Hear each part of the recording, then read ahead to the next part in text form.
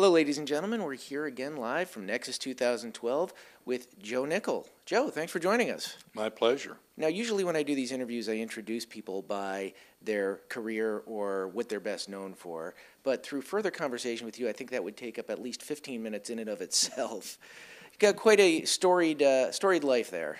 Yeah, you can say I was just the short version is I was a professional magician, I was a detective, private detective, and later in life an academic, and now maybe the world's only full-time professional paranormal investigator.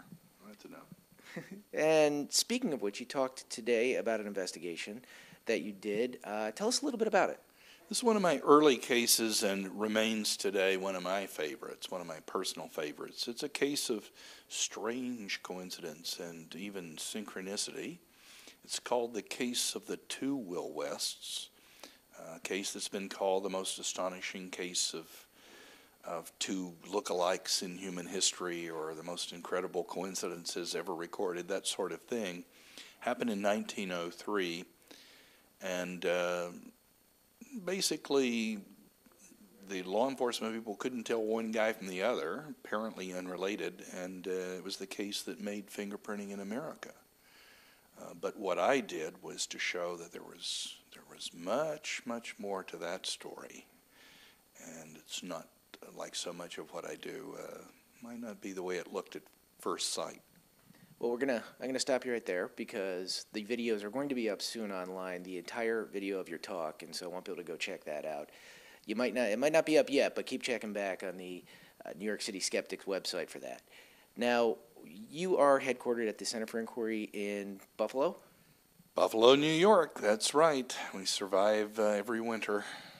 So when people want to find out more about what you're doing, writing about, working on, can they check out the Center for Inquiry website?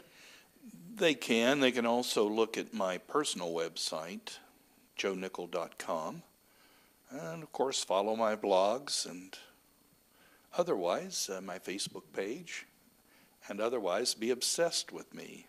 I'm not, and I'm out busy doing something meaningful, but if they want to, they can check out those things. And on his website, not only can you find a list, bibliography, a list of all your works, but also a list of all of the personalities you've had over the years. I call them personas. So yes, we have over 300 posted. We're just getting started. It takes time to rummage up the old pictures and write them up. But yeah, you'll see me as a blackjack dealer and anti-war activist, civil rights worker, riverboat manager. It's a long, long list. I've had a great run. Very nice. Well, Joe, thank you very much for joining us here. My pleasure.